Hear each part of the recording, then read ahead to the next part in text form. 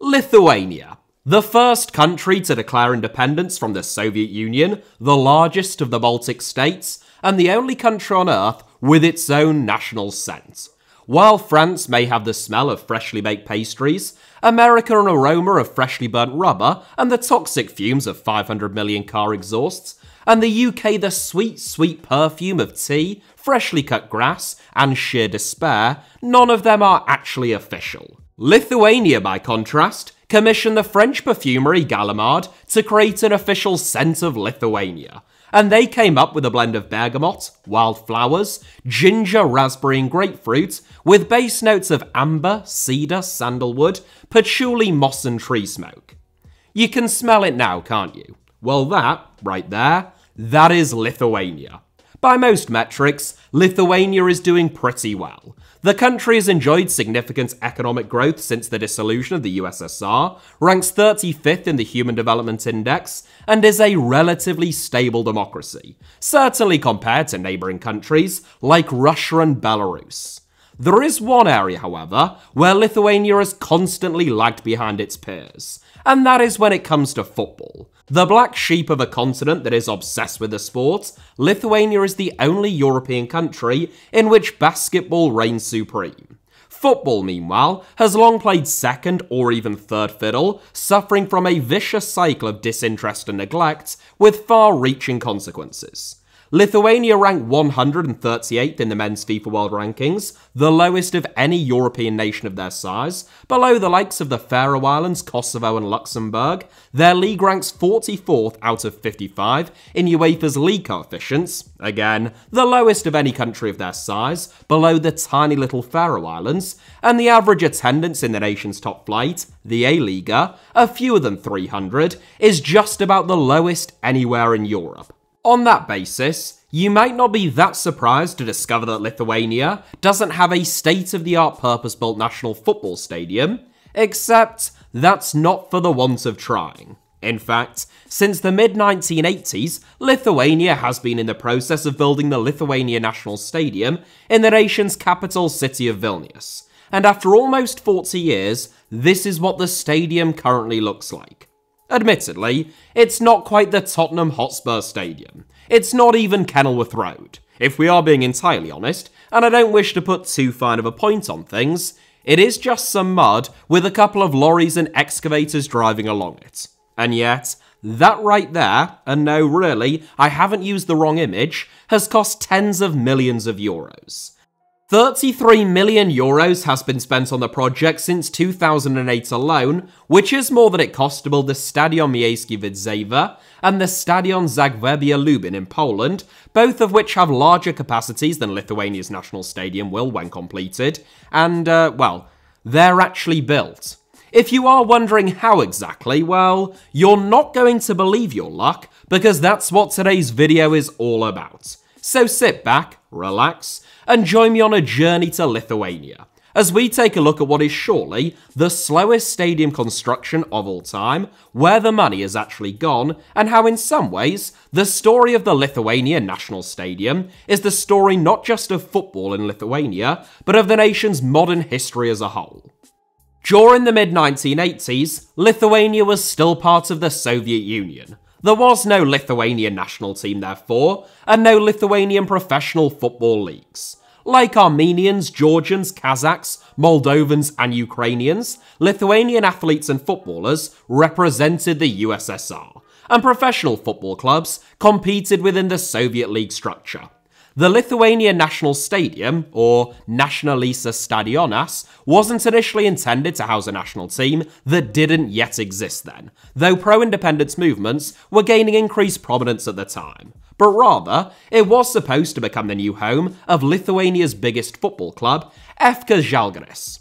Basketball has been the largest and most popular sport in Lithuania for the last 100 years, and that continued to be the case throughout the Soviet era.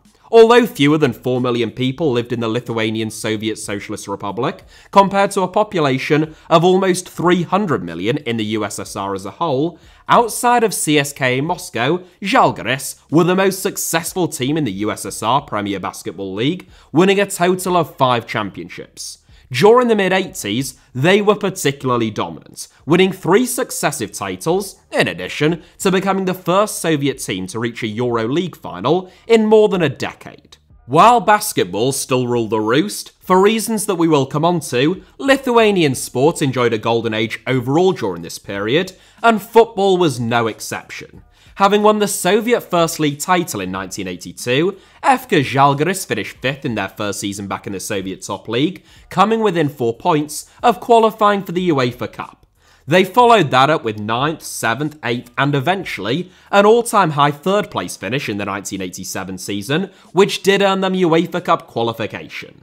Žalgiris knocked out Swedish giants Gothenburg in Europe before falling to Red Star Belgrade the following season, in addition to finishing 5th again. In 1988, Žalgiris players represented the USSR with distinction as Vacislav Surstikov took silver at Euro 88, meanwhile Arminas Nabakovas and Arvidas Janonis won gold at the 1988 Summer Olympics. The Lithuania National Stadium, therefore, first dreamt up in the early 1980s, would become the new home of FK Žalgiris, Lithuania's burgeoning football club, and would be able to accommodate some 30,000 fans.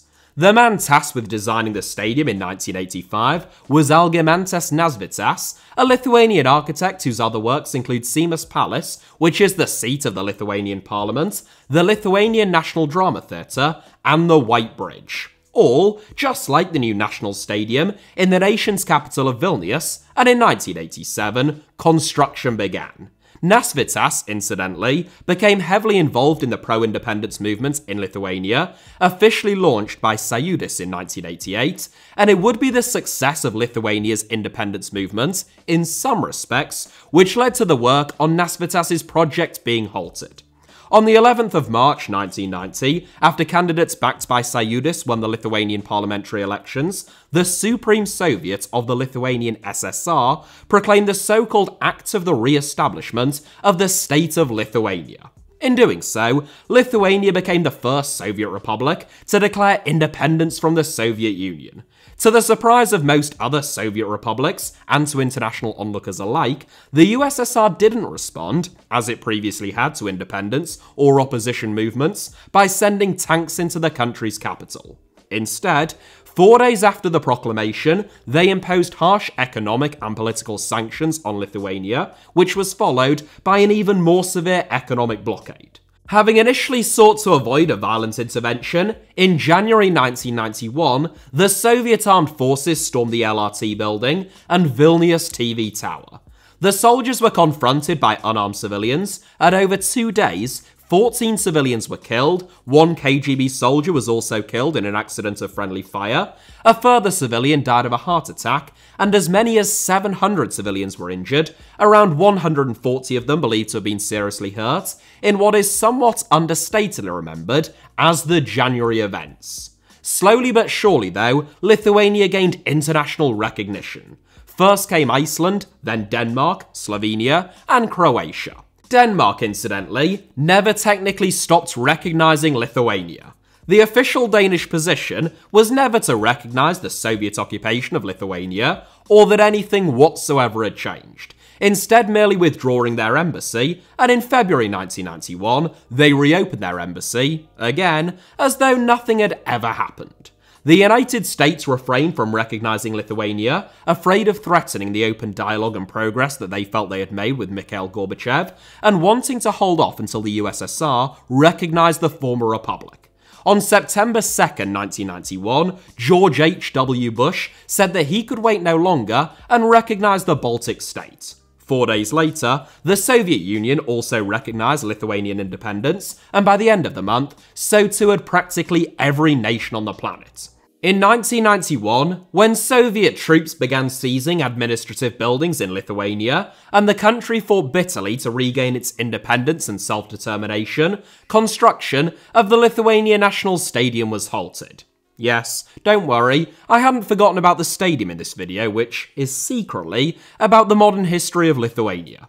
Progress on the stadium had been slow in light of the economic and political turmoil in Lithuania after construction began in the late 1980s, but in 1991, it ground to a total halt. Although Lithuania is viewed as being one of the most successful post-Soviet states, and in fact the most successful, along with fellow Baltic nations Latvia and Estonia by most metrics, as with all post-Soviet states, including Russia, the 1990s were tough.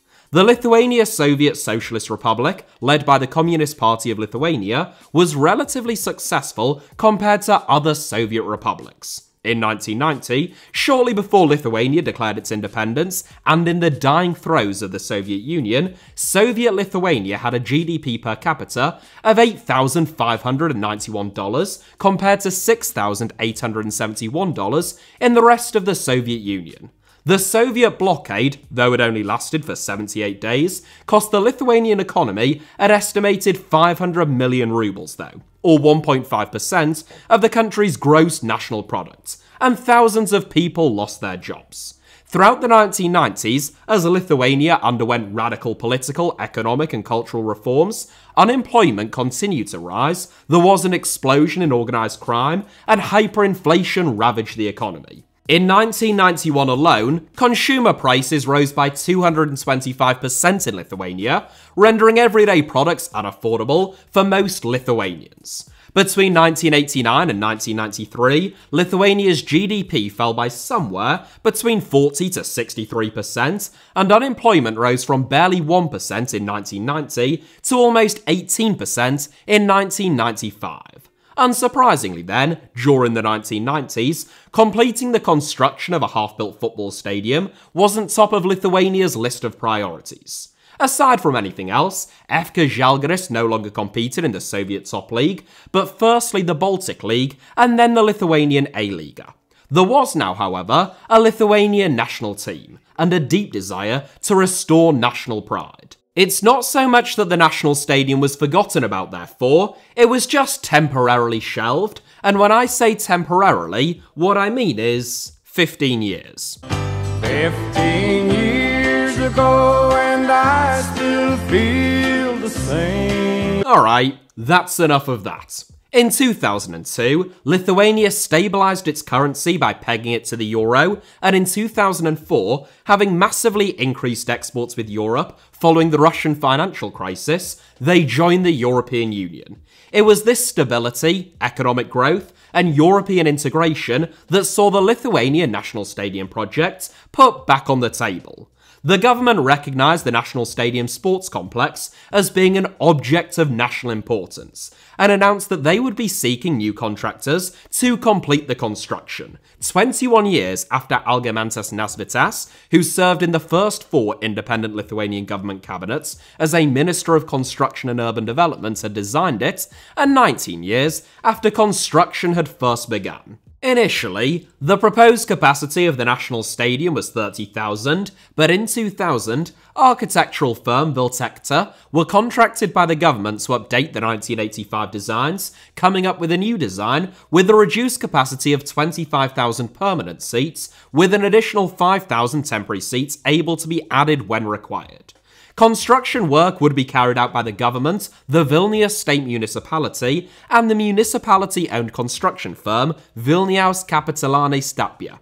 And so, the Lithuanian National Stadium broke ground, for a second time, almost exactly 20 years on from the first time, on February 4th, 2008, scheduled to be completed by 2009, having been assigned a €107 million budget for the initial phase, potentially rising to as much as €203 million, €58 million of which would be provided by central government.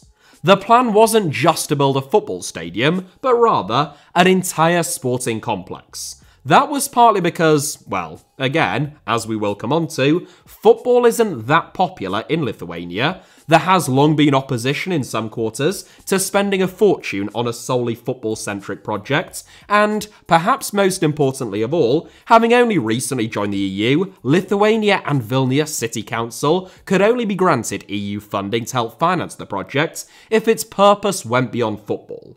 Within months of the work beginning, and I literally mean 2 months, the global financial crisis and Great Recession threw it into doubt yet again.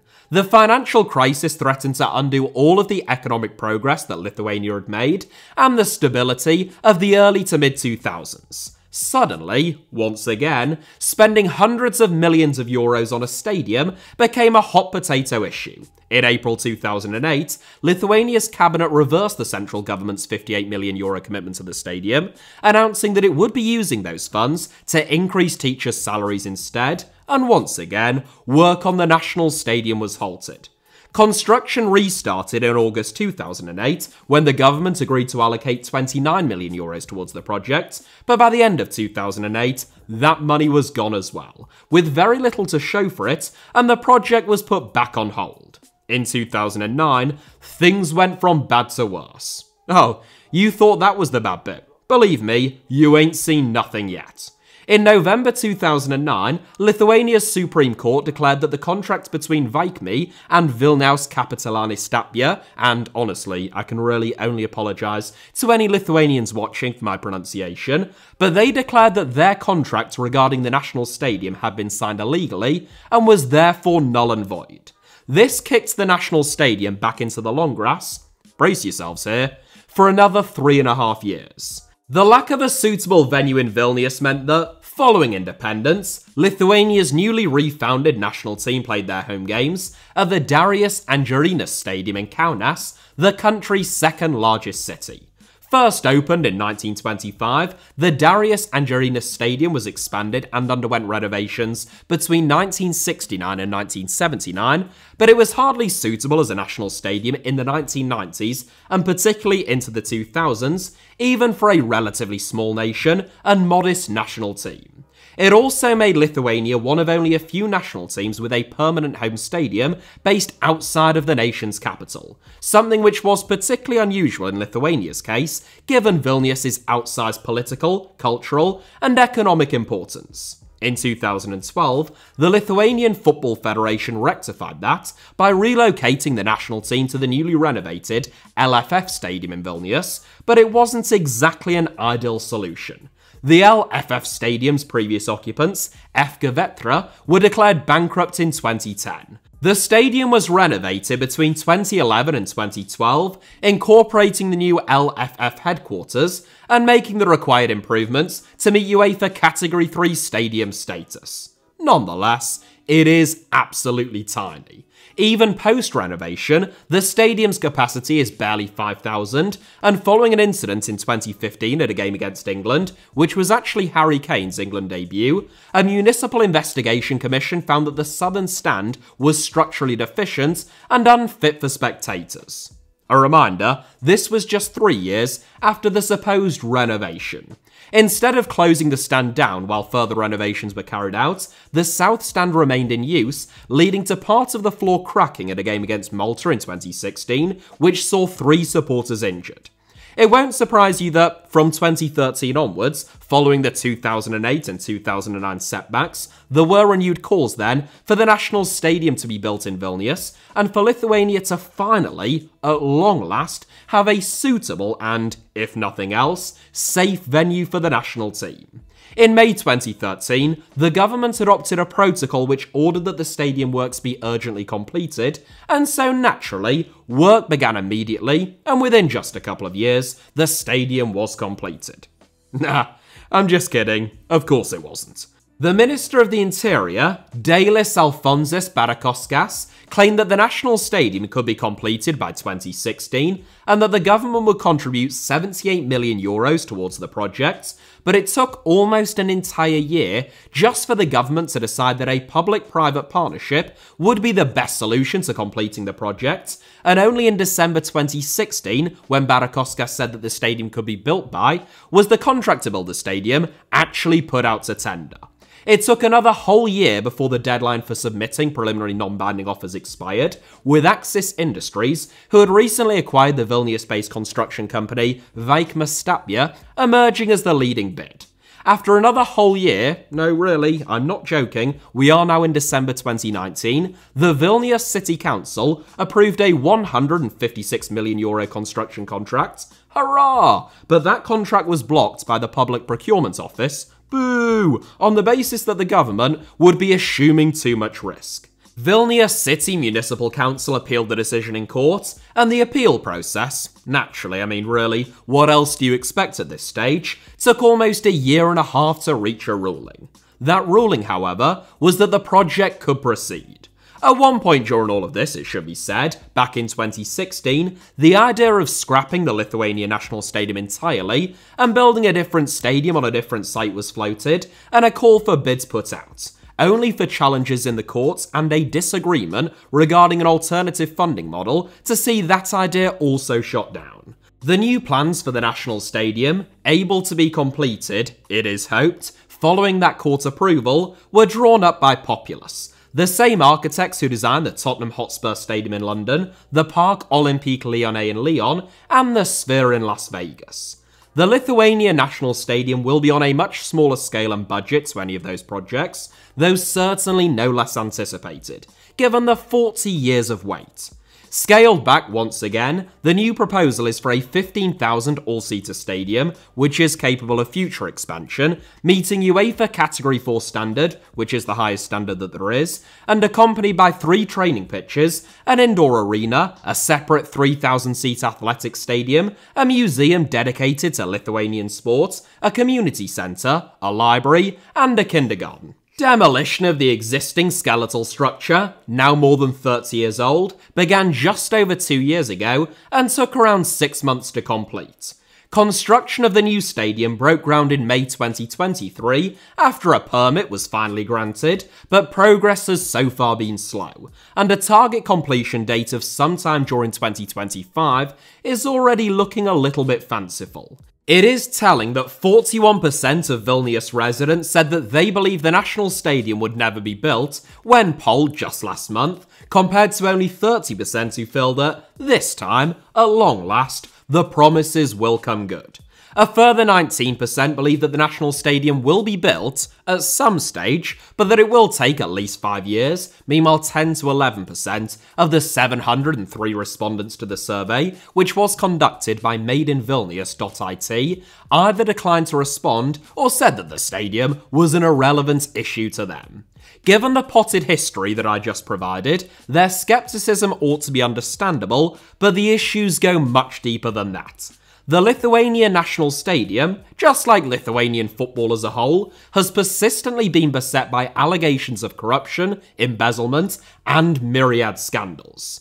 We will start with the football. Lithuania's A-Liga isn't just one of the lowest ranked and least watched leagues in Europe, it is also widely believed to be among the most corrupt, and in some ways, the two go hand in hand. Footballers in Lithuania tend to be poorly paid, owing to the lack of interest and investment in the game, and they have relatively poor workers' rights. Non-payment of wages, for example, is a frequent occurrence which has long plagued Lithuania's beleaguered national top flight. That makes Lithuanian footballers more susceptible than most to bribes, and the evidence suggests that many of them accept such alternative forms of income, if that's not too generous a way of putting it. In 2019, 24 matches in Lithuania were suspected of having been impacted by match fixing, and that was according to Lithuania's own football federation. 1/5 of footballers have admitted to either knowing or suspecting that they have participated in fixed matches in Lithuania. An enormous 38% of players surveyed alleged to have heard colleagues come under pressure to fix games, with 28% claiming to have had teammates who accepted such propositions. The end result is the undermining of trust in Lithuania's A-Liga by the tiny number of fans that remain, putting additional strains on revenue and creating a vicious cycle that has led us to this point. FK Ekranus were temporarily suspended from the league in late 2004 after being found guilty of match fixing. Though that decision was never overturned, within 24 hours, Ekranus' suspension had been lifted, and they went on to be crowned as national champions for only the second time in 2005. Between 2008 and 2012, Ekranus proceeded to win 5 successive A-Liga titles, but in 2015, just 3 years after the last of those titles, the club filed for bankruptcy and was dissolved. A new club, FK Panevėžys, now represents the city of Panevėžys in Lithuania's top flight. The situation got so bad that in 2007, after finishing second in Lithuania's second tier, FK Rodiklis Kaunas actually turned down promotion to the A-Lyga, citing the costs of competing in the top flight and the existential risk that would pose the club. In 2009, the very future of the league as a whole came under threat when FK Kaunas Žalgiris and FK Atlantas, two of Lithuania's biggest clubs, withdrew from the competition in protest with the way in which it was being governed by the Lithuanian Football Federation. A year later, FK Vetra, the former occupants of the LFF Stadium, were disbanded, and in 2020, FK Atlantas went the same way. Due to the lack of money organically generated by Lithuanian football, clubs have turned increasingly to precarious funding models and sometimes unscrupulous characters, often with disastrous consequences. The chaos and disarray of the club game is reflected in Lithuania's fortunes on the international stage. It has been over 6 years since Lithuania ranked inside of the top 100 of the FIFA Men's World Rankings, over 10 years since they last ranked inside of the top 90, and they've never ranked higher than 37th, an all-time high achieved in October 2008, following impressive victories against the likes of Ukraine, Georgia, Austria, and Romania. That feels like an awfully long time ago now, though. In fact, since the start of 2021, over 3 years ago, Lithuania have only won 3 games. 1 in a friendly against San Marino, the lowest ranked national team in the world, and 2 in World Cup and Euros qualifiers, both against Bulgaria, whose extraordinary demise I covered in a fairly recent documentary. Basketball became Lithuania's most popular sport during the 1930s, when Lithuanian-American basketball coaches and players helped the men's team win both of the last 2 Euro basketball tournaments prior to the outbreak of World War II in 1937 and 1939. Those were the dates of the last 2 Eurobasket tournaments that Lithuania won, just to be clear. Only one constituted the year in which World War II broke out. Everyone likes a winner, and consequently, Lithuanians became besotted with basketball. It helped that, in a cold climate, basketball, unlike football, is played primarily indoors. The sport also became popular at the same time in neighbouring Latvia, and also, well, Lithuanians are quite tall. Lithuania may be a low-lying country itself, but statistically, its men are the 7th tallest in the world by nationality. That's not to say that there is no interest in football in Lithuania, or that football couldn't flourish there now. The average attendance in the A-Lyga may only be a few hundred, but in the 1980s, when work first began on the National Stadium, Žalgiris Vilnius quite often sold out their 16,000 capacity home ground, averaging close to 12,000 fans at their peak.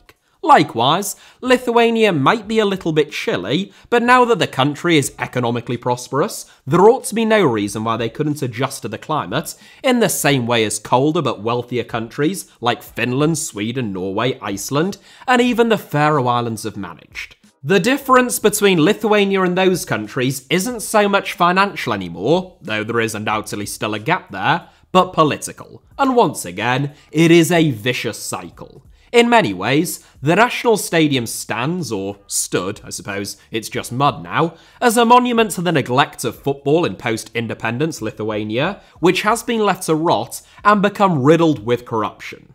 That neglect is often justified by the lack of interest in football, but of course, without investment or the political will to improve the standard of Lithuanian football, you make that state of disinterest inevitable. Then there is the corruption outside of football.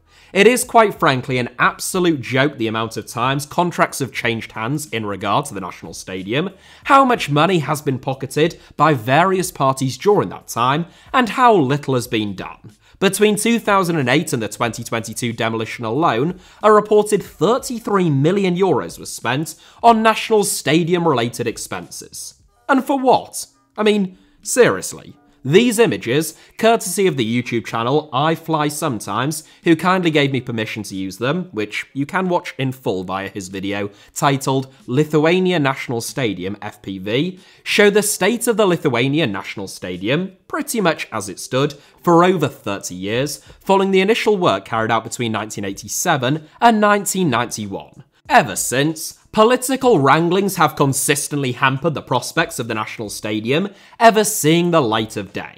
If you recall the City Council approving a €156 million contract from earlier on in this video, only to be blocked by the PPO for exposing the central government to, quote, too much risk, that is part of an ongoing feud between central and local government, often felt to have been motivated by political and personal differences, more so than genuinely held beliefs with regard to the national stadium plans themselves. Initially, and by that I mean in 2013-14, rather than all the way back in the 80s, when it was suggested that the National Stadium would have to be more than just a football stadium in order to gain EU funding, the then mayor of Vilnius, Arturas Zuakas, obliged. Zuakas is a man whose Wikipedia page includes the heading Controversies with 4 separate subheadings, including my particular favourite, which reads Divorce and Alleged Art Theft. We have all had tough breakups, give the man a break, which only narrowly takes the crown ahead of alleged street tile theft, which couldn't even be justified by a recent divorce, and another heading which reads Eccentricities and has 4 further subheadings, including Proposal to Purchase a Greek Island. In 2007, according to polling by Vilnius, Lithuanians considered Zuakas to be one of the 3 most corrupt Lithuanian politicians of all time. Presumably that is an accolade that doesn't come with a physical trophy, but just park all of that for a moment. Zuakas gave the green light to the National Stadium's updated plans, but in 2015, he was replaced as mayor of Vilnius by Remigius Šimašius. Šimašius then represented the Liberal Union of Lithuania, and in the 2016 Lithuanian parliamentary election, the Liberal Union of Lithuania's rivals, the Lithuanian Farmers and Greens Union, performed very well, becoming one of the dominant forces in Lithuania's parliament. Subsequently, the opposition between central and local government led to the National Stadium proposals, first approved under Zuakas, being scrapped once again. The Vilnius City Council claimed that the central government killed the project for cynical political reasons. Meanwhile, the government claimed that the local municipality had failed to control costs and responsibly oversee the project, leaving them with no option but to intervene. If only the problems ended there, things would be so simple. Sort of. The Ministry of Education, Science and Sports and the Vilnius City Municipality signed a 25-year public-private partnership with the BaltCap Infrastructure Fund to manage and finance the construction of the project. BaltCap is the largest private equity firm in the Baltic states, in addition to having a significant footprint in Poland, Finland and Sweden. The company advertised their agreement with central and local government as being, quote, the largest PPP agreement in the Baltics, worth €280 million, with an estimated capex of €100 million. Shortly after that, naturally, BaltCap was hit with an enormous corruption scandal. Šarūnas Stepukonis, one of BaltCap's former managers, was accused of embezzling some €16 million from the company, gambling much of it in 2 casinos.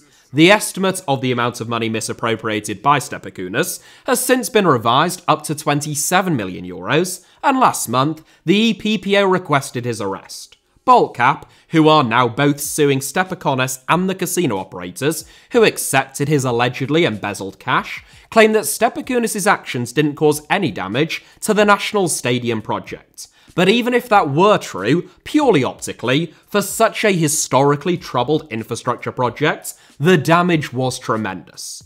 BaltCap has since given the project up, and it has been taken over by Lithuanian real estate developers Hana.